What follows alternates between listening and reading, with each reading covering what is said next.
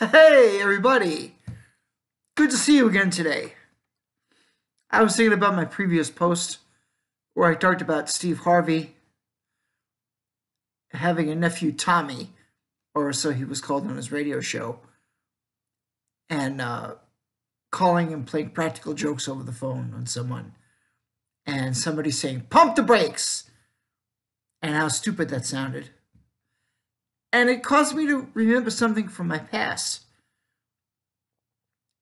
When I was going to PS 114 in Queens, New York, in the Rockaways, as you know, many years ago, for the first 3 years, I had a very hard time there because we had a lot of spoiled brat kids there, and the principal didn't want to do anything about them.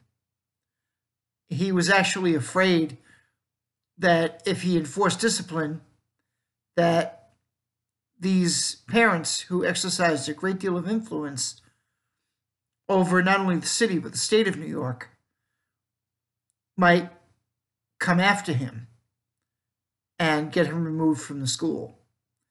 And ironically, it was his lack of enforcing discipline that caused him to be removed from the school.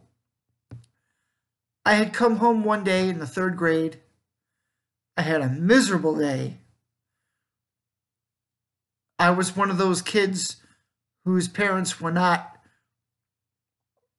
the son or a daughter of someone who wielded a great deal of influence, political or economical.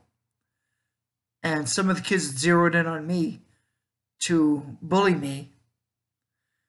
And I tried to tell my parents and my grandparents what was going on.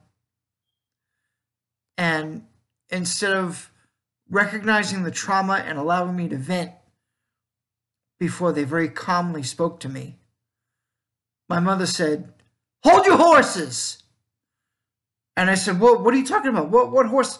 And then I realized, oh, it's another one of those stupid expressions. And I came out and said, "Is that another one of your stupid expressions? Please don't say hold your horses. I don't have any horses. Okay?" And I hear some people saying it. Even in the Gwen Stefani song, Bubble Pop Electric, her date says, "Hold your pretty horses." That is so annoying if you don't have horses to hold. Again, just like pump the brakes, hold your horses is exceptionally annoying. Okay, say, wait, hold on just a moment. Hold your horses. You hear how stupid that sounds now? Okay, I'm trying to help you sound smart, so don't say it. Don't say it ever again. All right? Okay, be good. We'll see you next time.